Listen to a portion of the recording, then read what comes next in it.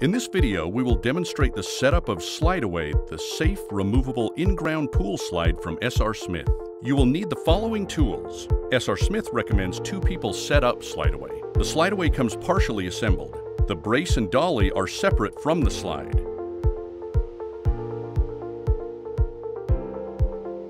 Use the dolly to move the slide onto the deck.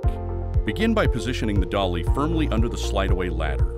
Once in place, use the ladder hand grips to slowly pull the slide towards you until the full weight of the slide is on the dolly and you have full visibility down the flume of the slide so you can safely roll it into place. Once your SlideAway is in the desired location, place your foot back onto the base of the dolly to secure it and carefully lean the slide back up until it is freestanding again. Make sure that the red lines on the sides of the runway exit are aligned to overhang the pool edge. Insert the brace as shown.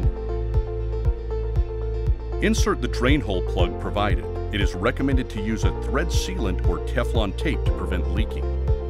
Remove the water cap and fill the ladder base with water up to the minimum fill line. Do not use the SlideAway until water has been filled to the recommended level.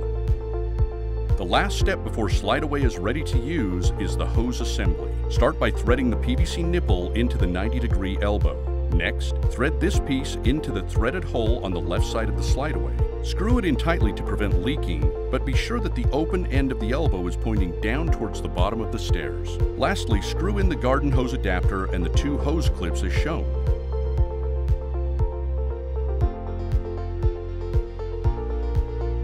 You are now ready to connect the water supply hose to the garden hose adapter.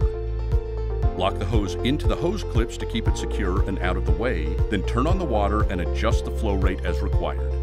You are now ready to use your SlideAway. Remember, the SlideAway is designed for children up to 125 pounds or 57 kilograms only.